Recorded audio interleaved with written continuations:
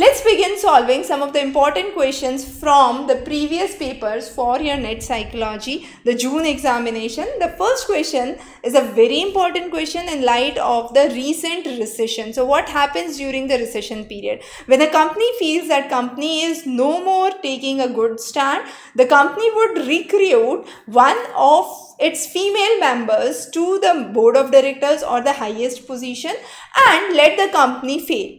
Now, in this case, the company would at least get a reputation of putting in a female member of the society and therefore have its value preserved. And the second thing is, then the company could be taken over by the male member of the society and the recovery or the losses could be recovered.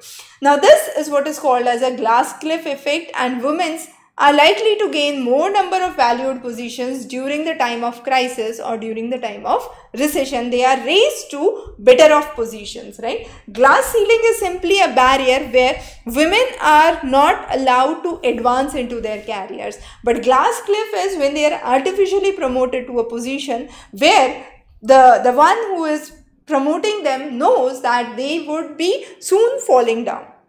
The next is Bhagvadgita has 18 Adhyaya or chapters named after some form of yoga.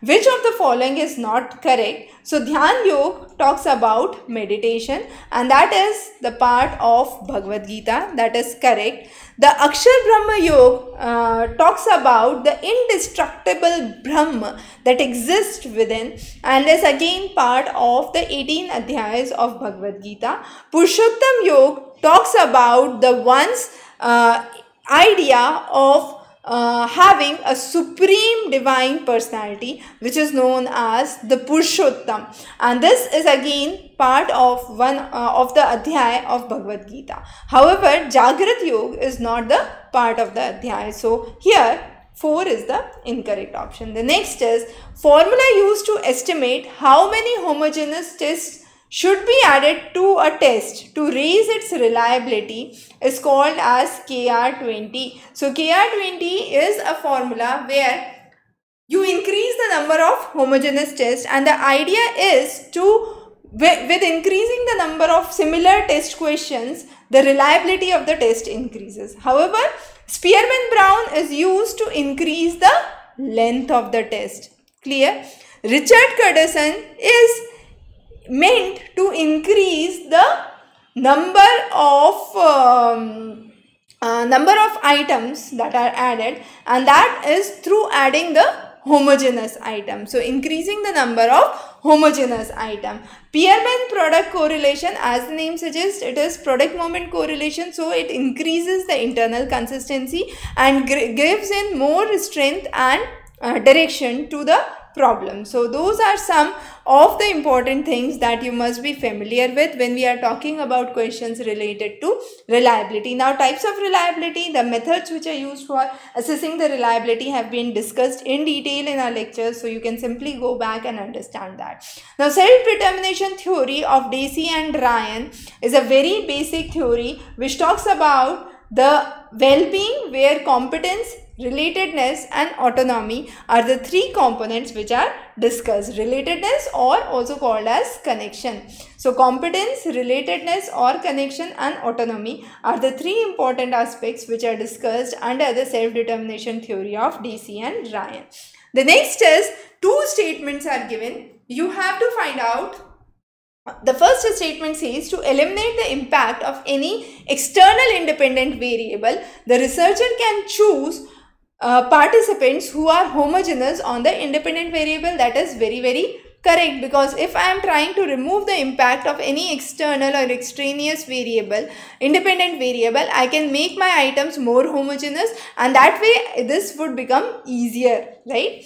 The next is matching is one of the methods to control extraneous variation. That's again correct. But this does not explain why I am trying to bring in homogeneous items, right?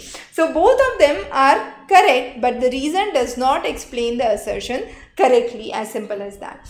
The last question is the sequence as per the development model of counseling is, first you identify the blind spots. Blind spots are the areas in a person's life or the steps or the circumstances in one's life. Clear?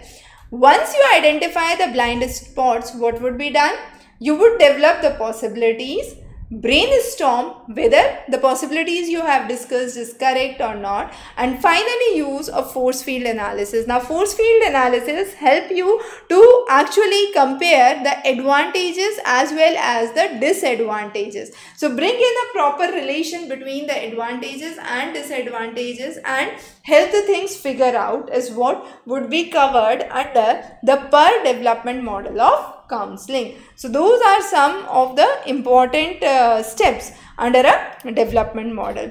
The last question is a very interesting question, and this talks about terror management. Now, terror management talks about the inevitability of death. So efforts to cope with the knowledge that we will die is what is called as terror management, a very important concept. So usually death anxieties drive people to protect their self-esteem in the world, and this is an example or a step where ideas are given or efforts are done to protect or to cope with the knowledge that we would die, and this is what is called as terror management. So people usually insulate themselves from the deep fear of living in a situation where they would be erased by death. So that is a basic idea under this concept. Now, availability heuristics, we have already said that it actually talks about a step-by-step planning or a shortcut with which you can bring in a sequential model.